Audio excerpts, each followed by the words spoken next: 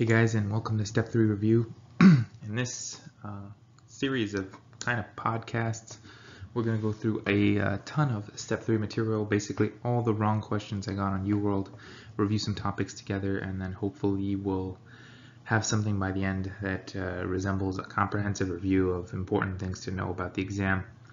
So let's get started with a little bit about murmurs. This is a very commonly tested topic. First and most important one is aortic stenosis. This is a stenosing of the aortic valve where you have concentric hypertrophy of the left ventricle. So because the blood can't go out of the left ventricle into the aorta, now you're having the ventricle hypertrophying to compensate for that stenotic valve. You have a elderly person usually, and this elderly person presents with something like a syncope, where they stand up too quickly, the blood stops going to their brain because of the aortic stenosis is stopping it. So elderly plus syncope, always suspect aortic stenosis as one of your culprits. You'll have a systolic murmur, and this radiates to the carotids, and you'll see something called pulsus parvis and tardus, so that's a delayed pulse. If you're listening with your stethoscope, the carotid pulsation is not going to match up, it's going to be a little slow. Usually these valves are calcified, and if you see someone that's not elderly, let's say a young person with aortic stenosis, you suspect a bicuspid aortic valve, because in those people the wear and tear on the aortic valve is a lot stronger because they have two valves rather than three. Classic person here to look out for is someone with Turner's syndrome. Those people have XO genotype. So aortic stenosis, elderly, person with syncope, someone with a bicuspid valve that's young, like in Turner's syndrome, and you need to replace this valve if they have any symptoms of heart failure, or if they have syncope, or if they have angina from this condition. So those are the important things to know there. Aortic regurgitation. So this is a murmur heard best at the left lower sternal border. So if you imagine the aortic stenosis murmur is at the top right of the chest, this is in the opposite direction because the flow is literally going the opposite way. This murmur presents with a wide pulse pressure. So usually to trick you, they'll give you a normal systolic pressure and then they'll give you a really low diastolic, like 40 or something. And then you'll look at the systolic, you'll miss the diastolic, and then you'll miss the diagnosis. Here, more blood is building up on the left side of the heart because of the regurgitation, so this actually increases your cardiac output. And you treat the condition by decreasing afterload. So classically with aortic regurg, you'll have head bobbing. This is a water hammer pulse. That's what the terminology is, because the flow of blood is just pulsating so strongly the person's head is shaking. Then we have mitral stenosis. This is classically associated with rheumatic fever. So you'll have an upper respiratory infection something like 3 years ago. It won't be recent. You need time to build up those antibodies and destroy the mitral valve. So it's not going to be like an infection they had last week.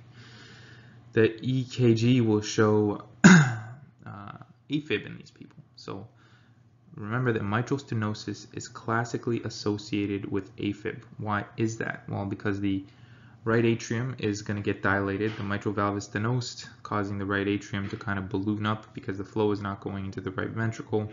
And the SA node is in the right atrium. So you're going to have the SA node getting stretched. And when the SA node stretches, you get electrical activity that doesn't work very well. So that causes AFib. And so you're going to have a diastolic murmur in someone with AFib, potential rheumatic fever, and in these cases, especially if you have mitral stenosis and AFib, you want to get a CHA2DS2-VASc score. And remember, if they have the stenosis and a high CHA2DS2-VASc, you don't want to use a new anticoagulant. You want to use warfarin. That's going to be another common way they'll trick you. So they'll give you the mitral stenosis, they'll give you the AFib, and then they'll say, you know, how do you anticoagulate this person? And it's going to be warfarin, not one of the newer anticoagulants, apixaban, and so on. Mitral prolapse. So mitral prolapse is associated with Ehlers-Danlos syndrome, Marfan syndrome, even some psychotic disorders. And in this one, you're going to have the mid-systolic click. So mitral regurg, how you differentiate from mitral prolapse just by listening to it, is mitral regurg is going to be hollow systolic. But mitral prolapse, you're going to have this mid-systolic clip where the valve literally prolapses back into the right atrium. And the reason for mitral regurg is the valves do not overlap properly. So actually, if you increase the left ventricular pressure, or the left ventricular amount of blood that's in there, you're going to stretch out the left ventricle, cause the valve to overlap properly, and this will actually decrease the murmur. So afterload decreases the murmur, and mitral regurg afterload increases the murmur because you have more flow backwards through that regurgitating valve. Okay, and the classic keyword for mitral regurg here is myxomatous degeneration of the valve. Next we have VSD and ASD. Just remember that VSD is a hollow systolic left lower sternal murmur, and ASD, there's a couple things to remember. It's going to be a wide fixed split S2 murmur. So whether you inhale or exhale, the S2, the A and P portions of it are going to be split equally. And there's going to be two types. So there's primum type and secundum type for ASDs. So primum type is actually mostly found with people with Down syndrome. If it's just a regular ASD, then you're going to have usually secundum type. That's the most common one. Next we have HOCM. So that's hypertrophic obstructive cardiomyopathy. This is a left ventricle outflow disease. It's found in athletes with syncope and sudden death. So in these cases, myosin binding protein is mutated. There's going to be a systolic ejection murmur that's best heard in the left lower sternal border, and it also does not radiate to the carotids. So if you want to differentiate this from ASD, you just listen to the from aortic stenosis, sorry, not ASD, you want to listen to the carotids. In this case, you'll have something called pulsus bisphrenensis or bifid pulse, in which case you're going to have basically a stepwise pulse when you listen to them. And you'll have two little blips when you feel the pulse instead of one. And you treat this basically with beta blockers. So you want to increase, in these people, you want to increase the amount of diastolic filling time because it's going to improve the murmur. The more you fill HOCM, the better it will be because it's hypertrophied. It's going to want to squeeze down and not allow much blood to enter. The more you fill it, the more opening there is, the less outflow obstruction. Okay, and then let's go through a few maneuvers that you do with classic murmurs. Squatting, just remember that increases preload, and Valsalva increases afterload. So when you squat, you literally squeeze the blood out of your legs back to your heart, and when you do Valsalva, you are compressing the aorta, you're straining against it, you're clamping down on the diaphragm, which is going to cause an increase in afterload. All right, aortic aneurysms. What do you have to know about that? They're caused by cystic medial degeneration, and this is classically associated with syphilis. Carcinoid syndrome is another important one, which is associated with the tricuspid and aortic valves because it spreads to the liver and then the right side of the heart. And if it gets to the aortic valve, then you really got a really late stage carcinoid. Usually it'll go to the tricuspid first. When you get an echo, when do you get an echo for any heart disease? So if the systolic versus diastolic echo requirements are different. For systolic, you have to have at least a 3 out of 6 systolic murmur. Every diastolic murmur gets an echo because systolic murmurs can be physiologic while diastolics are always pathogenic. And then if you have symptoms, it's another criteria. Next, we're going to talk about PDA in PEDS. So persistent ductus arteriosus is a continuous wide fixed split S2 murmur. It's machine-like. You're going to need a workup. It's a right-sided murmur. So the one that you have to differentiate PDA from is venous hum. So PDA is going to be on the right side. venous hum is going to be on the left side.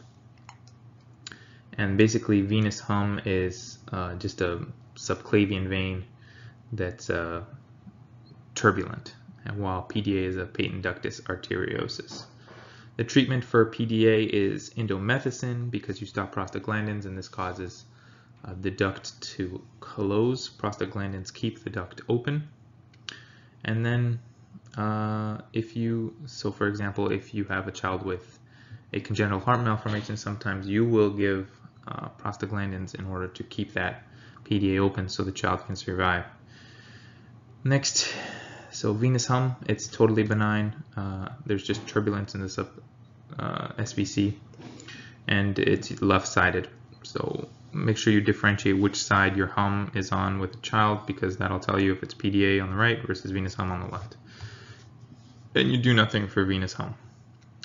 Let's talk about sepsis next. We're just going to go through some random topics until eventually I get bored, and then we'll stop for the day. Septic shock. So septic shock is caused by vasodilation, a decrease in systemic venous resistance, and then this decreases afterload, which then increases cardiac output.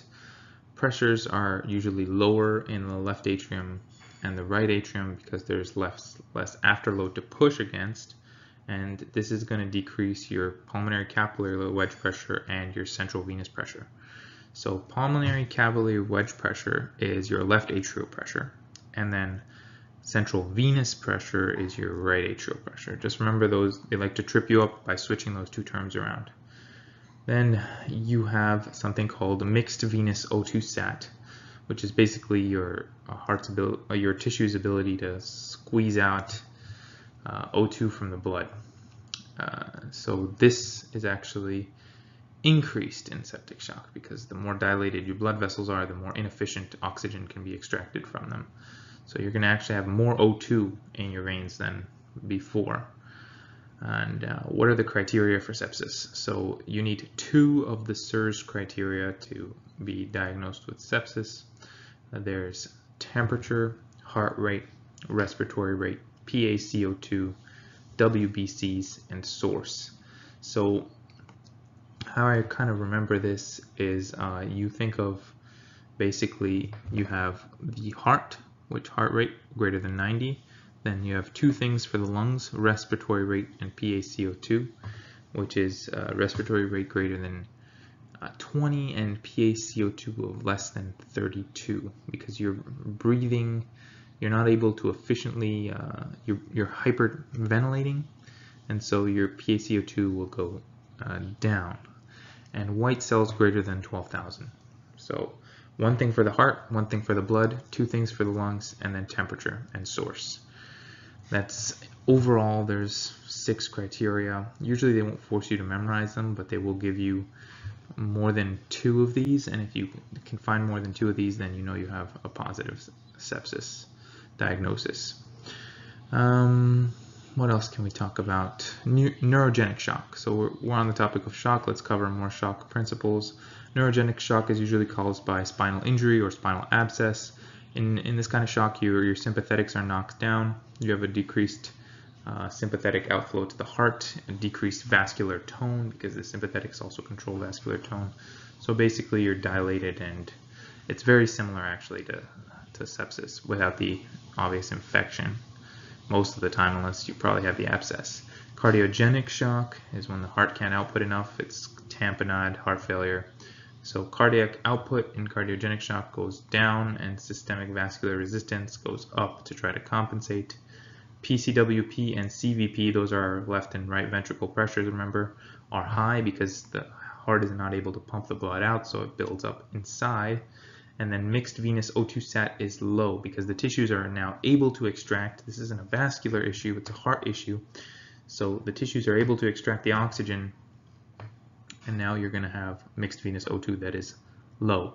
Hypovolemic shock. So this is a type of shock where you have low blood volume, either because you're pooping it out through diarrhea, or you're vomiting, or you got stabbed and you're bleeding.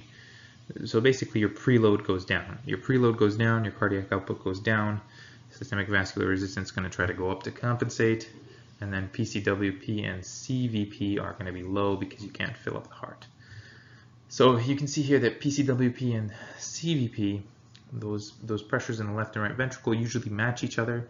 If they don't, look out for something that's in between them. So look out for a lung pathology, look out for a ventricular pathology,